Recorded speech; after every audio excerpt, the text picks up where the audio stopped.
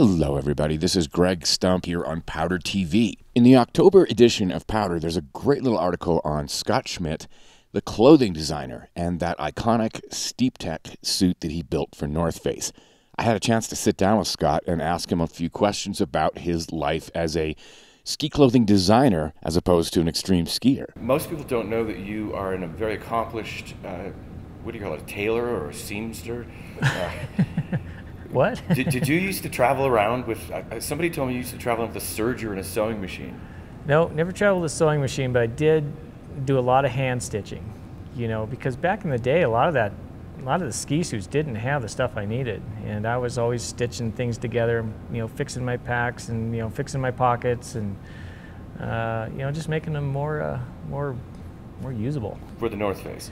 Yeah, I would take a North Face suit and, I had specific things I would carry every day into the mountains, and I like to have them placed where I want them, and the pockets were never where I wanted them. So what I would do is I'd modify a pocket or section off a pocket or, stitch on some webbing so I can clip something on, or just various things to make it work a little better for me.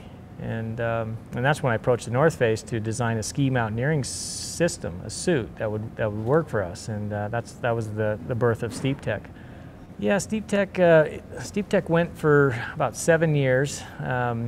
It was a little frustrating process because we could never get it quite right because of the timelines and this and that. And there's a few pieces that I wasn't happy with, but there's a few pieces that worked. It died for about 3 years, but there were so many dealers back east that demanded it to come back that North Face was basically forced to start remaking it. The yellow and black suit was sort of your signature North Face thing. Now, did you modify that suit?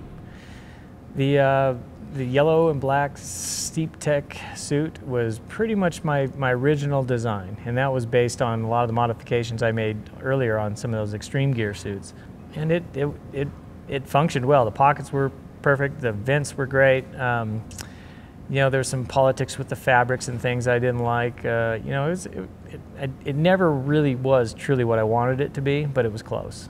Now Tom Young's just stepped up and handed me a question. Is it true that the Steep Tech suits had a condom, what is it, a condom leash? A condom leash.